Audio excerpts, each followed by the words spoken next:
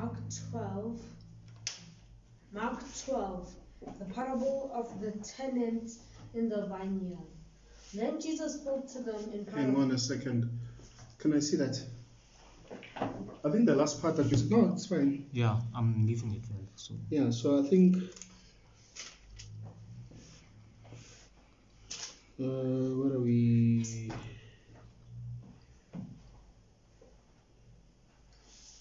Okay, Mason, read verse 20 to 25. Chapter 11, 20 to 25. I don't think we've covered that section. Yeah.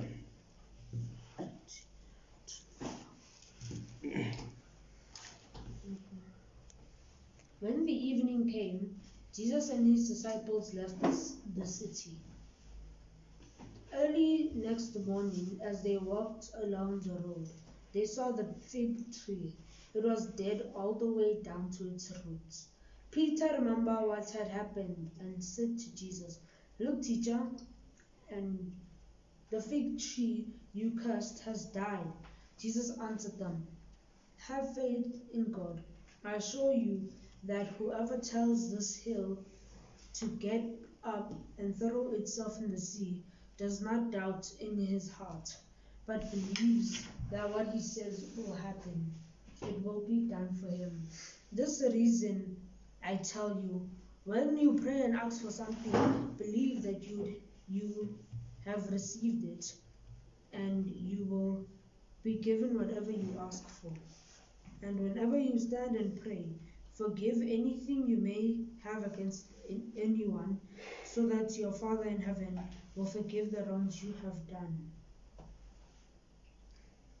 They arrived once again in Jerusalem as Jesus was walking in the temple. Okay. Now, I think you've covered it. Thank you very much. All right. Have a seat. All right. So today, what's happening? Jesus cursed a tree, the fig tree. After cursing the fig tree, then he went on about some business, and then he comes back. And then when he comes back, Peter remembered. Peter was the spokesperson. Peter remembered, oh, actually the trees that was cursed, it's actually withered. So he's starting to pay attention, and then he sees. So how many times do we pray to God and not be on the lookout for the results? Do we have a journal of all our prayers to say, this is what we pray for? And then we look for opportunities to see if God has answered. Because sometimes God answers, but because we're not paying attention, we think God doesn't answer. So Peter actually took note of the prayer, and he took note of the results.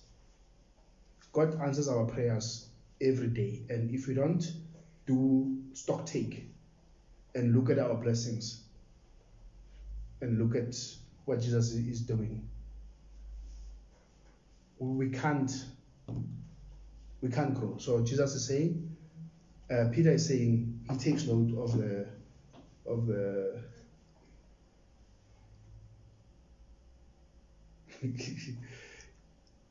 yeah? No, it's fine. Okay. Yeah, so Peter takes note of can you stop with this? Sorry man, you're disturbing me. I don't know what you're chewing there. Mason, can I see that? Thanks. All right. So Jesus is actually dealing with prayer. And he's saying that watch out for the signs that the prayers have been answered. There are many prayers that God has answered. And there are prayers you did not even pray that other people have prayed for you. And if you are on the lookout, you start to see that, no man, my life is actually looking good. Okay? So what Peter is telling us is that we need to be observant. We need to start observing the world around us and see the impact of our ministry, of our prayer, and our own behavior. We need to look at our children. You know, when I look at you, I see where I've gone wrong and I see where I'm doing right. So Peter is observing, because the world is a mirror. It reflects back our actions. And that's what Peter was dealing with. And Jesus says, have faith. In that text, Jesus says to his disciples, they are following him, these guys. So to follow Jesus means you have faith. So Peter makes the commentary about the tree and Jesus says, have faith. So it's like inception, You have a dream, but you have a dream inside a dream. Okay? So many of us believe in God. We believe that God exists. We believe that he takes care of people, but we don't think he takes care of us. We believe that he takes care of other people. We don't internalize our faith. So even if we believe, some of us are still struggling with some of the sins. We say, no, if I look at that sin, yeah, God forgives sin, but that sin, no, God will not forgive it. So our sins become greater than God. Our problems become greater than God. So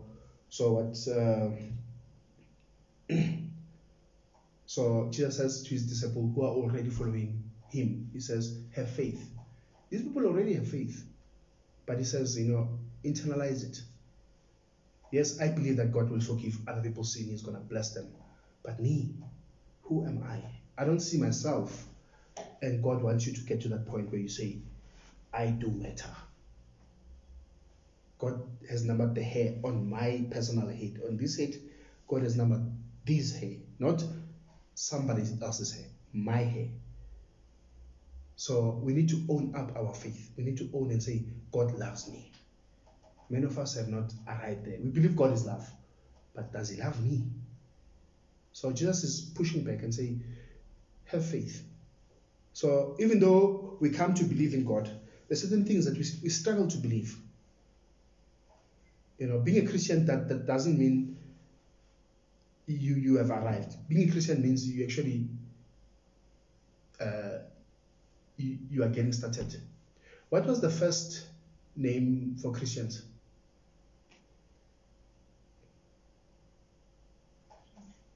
The Christians were not, in Jerusalem, Christians were not called Christians. They were called people of the way. Abantu bendlela. Because Jesus says, I am the way. So people who followed Jesus, they were called people of the way. And then it was only in Antioch when people started hearing Christ, say, okay, these are Christians. So it was much later. I think Jesus was dead by the time Christians became Christians. They were his disciples, and then they became people of the way, and then they became Christians. So we as Christians, we are people on a journey. Okay? We are on a journey. So everything we do, we need to revise and rethink about our thinking. Okay? And then the last thing I want to talk about, I think this devotion is getting longer. Jesus says, when you ask for something, it says, forgive. It says, if you forgive, it's as if he's saying that forgiveness is the key. God must first forgive us, and then we must also forgive others. Okay? So, and then if we don't forgive others, then we become hypocrites if we expect to be forgiven. And Jesus says, when you pray, forgive. He's saying, take off the weight. Don't come to God with excess baggage, with bitterness, with malice, with revenge in your mind. He says forgive. And the word forgive gets thrown around a lot. People talk about forgiveness, but nobody knows what forgiveness looks like. Okay? So there's a psychologist, I just forgot his name. He mentioned that there are 3 tiers when it comes to forgiveness. The first level of forgiveness is exoneration. So forgiveness, when we forgive, we exonerate. It means you wipe the slate clean. The record of the transgression gets removed completely. There's no sign that there ever was an offense. It's called exoneration. So we exonerate people when children do something that they don't understand. You can't hold it against them. When people do an accident that is beyond their control, you can't blame them.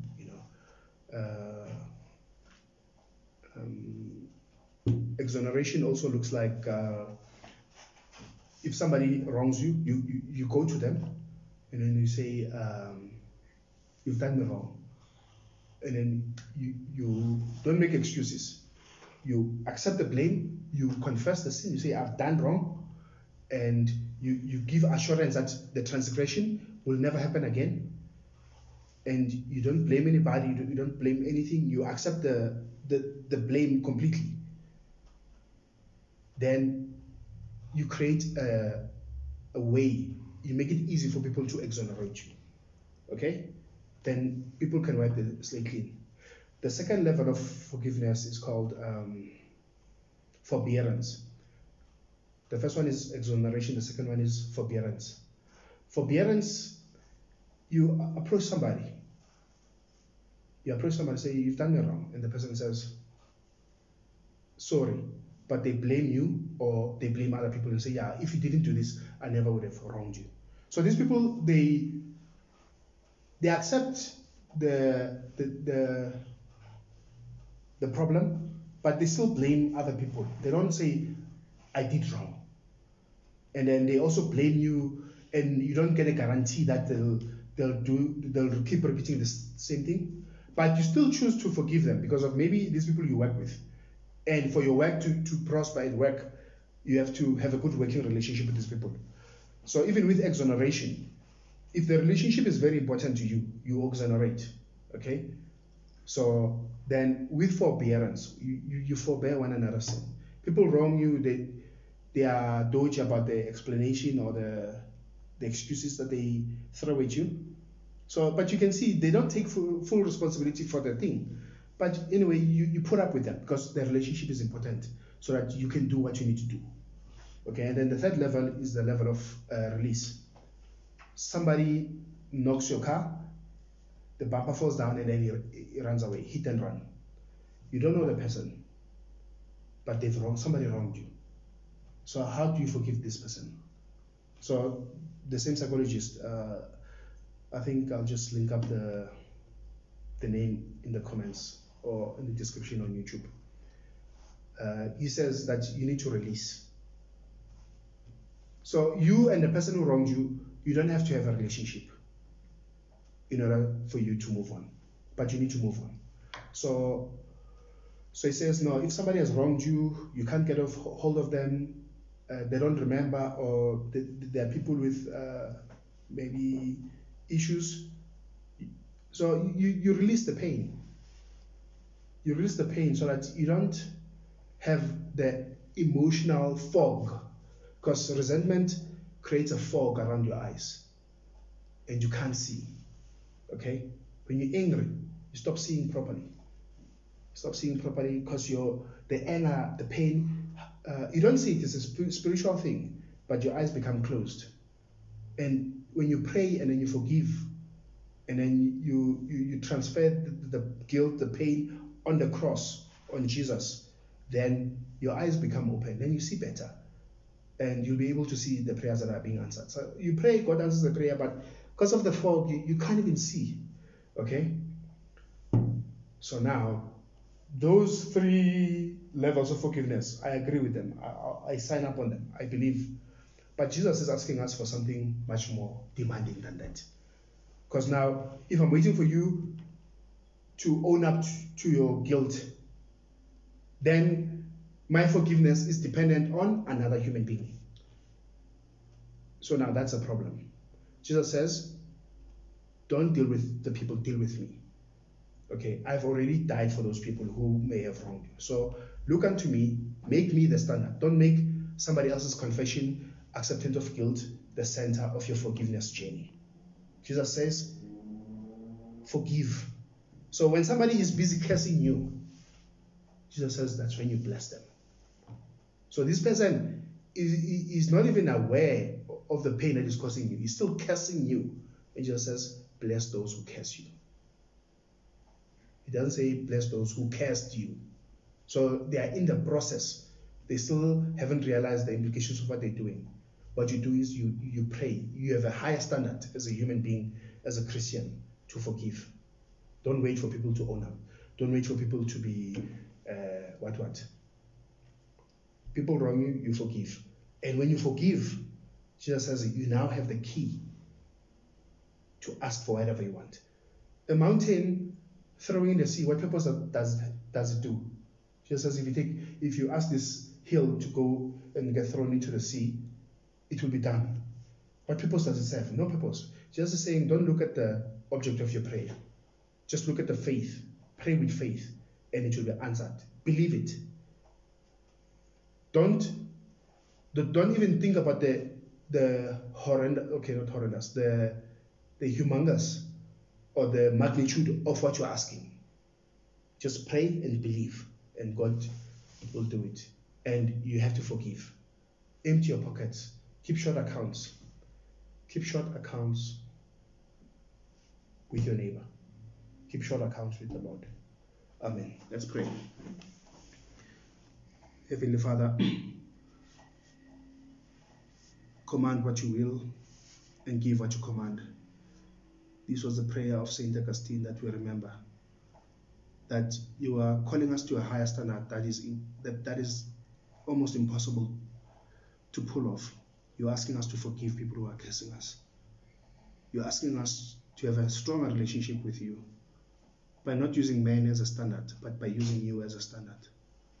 We pray that, God, you will bless us and make us be able for this journey that you are calling us to walk on. Please forgive us our transgression. And we also forgive all those who have wronged us. We will meditate on this word slowly but surely. Through you and your grace, we will be able to achieve what you ask us to do. We pray for these things right now in Jesus' name. Amen.